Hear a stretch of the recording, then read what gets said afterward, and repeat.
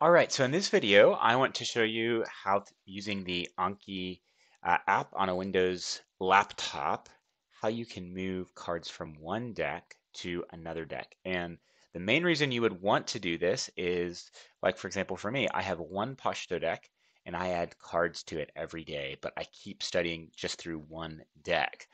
So when I go to study, I don't have to look through like 50 different decks and see, oh, which one do I want to study today? I can just study one deck, and it's really, really helpful.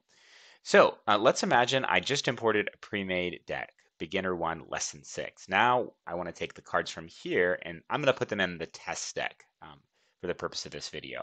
Okay. So the first step I'm going to do is click on the pre-made deck. I'm going to click Browse. Okay, and then this window is going to pop up.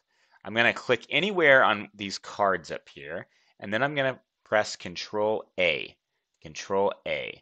And then that has now highlighted all of the cards. I'm going to right click, then the change deck option comes up. I'm going to change the deck.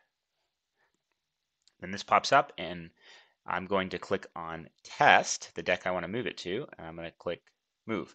Now, one tricky thing is now you'll see that I'm still in the same screen, but you'll see now it says test in this column here.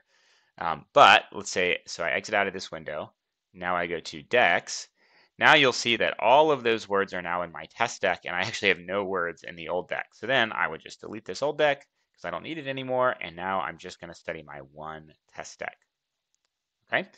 Let me know if you have any questions.